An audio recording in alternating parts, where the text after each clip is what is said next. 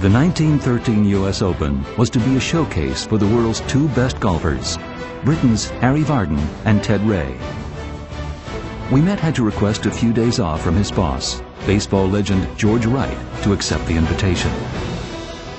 As the tournament qualifying began, Ouimet lost an experienced caddy, 12-year-old Jack Lowry, to a truant officer, and finally had one choice, a feisty 10-year-old named Eddie Lowry, Jack's brother, who convinced Francis that he could handle the bag that was nearly as big as he was. How about this? I'll carry my bag, and you can just walk next to me. No, Mr. Ouimet. Call me Francis. But I can do it, Mr. Ouimet. Francis. I know your game. I've seen you play lots of times. I can carry that bag. All right. All right. You can caddy for me. Okay? But you're going to have to call me Francis. Okay, Francis.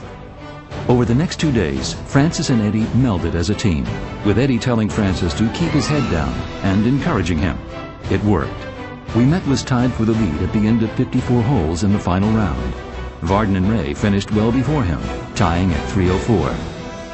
At the end of 12 holes, Ouimet needed to play the last 6 holes in 2 under to tie. At the 17th, the hole across the street from his home, he hit a wonderful second and knocked it in for the tying birdie.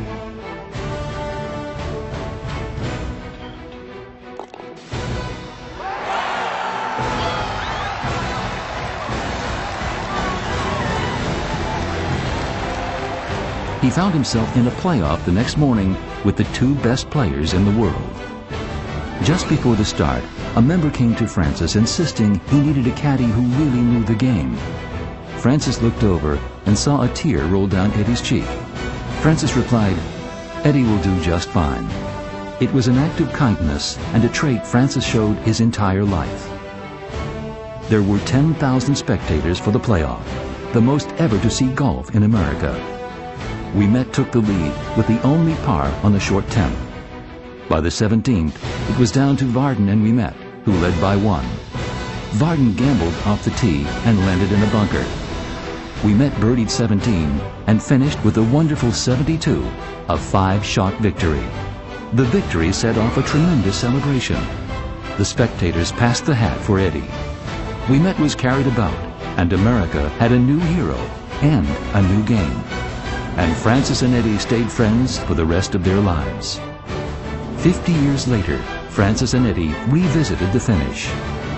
Well, you put your second shot on the green, and of course at that time I knew you'd won the title. No, I never realized that until I had that little putt for the 4. Well, it was a great day. Yes, it was.